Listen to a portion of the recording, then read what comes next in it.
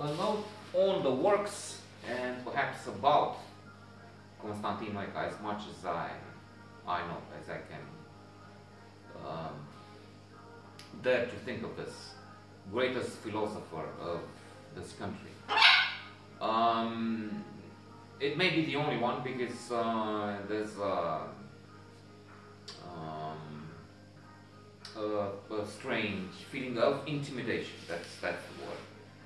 I feel intimidated by, for some reason. Well, one is obvious. He's supposed to be towering over the thinking of the land. And indeed, there's another reason. I recall how when I was an adolescent, it was about 15, maybe 16 years old, and I remember the premises actually. I started reading Povestiri despre om, tales about man, or the human being,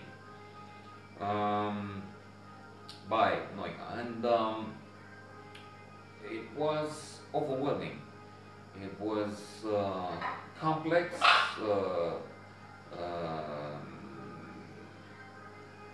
large parts, if not most of it, too complex, too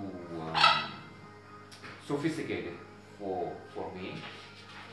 And so I have this recollection, and I feel small comparing with this beautiful mind, like in that movie with Russell Crowe. Only that time it was a scientist. Then there was some long stories, a lot of information about him, controversial. In some cases, he's the hero of the Journal de la Păltiniște, He was a guru for the two brightest minds we have in philosophy and in general today, Andrei Pleșu and Gabriel Liceanu. Through their political options, at least some years ago, made me just reject them to a large extent. And with that, perhaps Noica, who has been under heavy fire, criticism. So I should be less taken aback by just the mention of this name.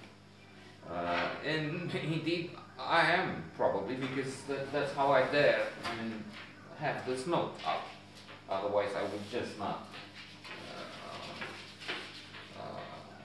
be brave enough to consider it. One thing that has been in my mind after reading Noica, there's also another book, some radio recordings, conversations, and then also I've read some in some book letters,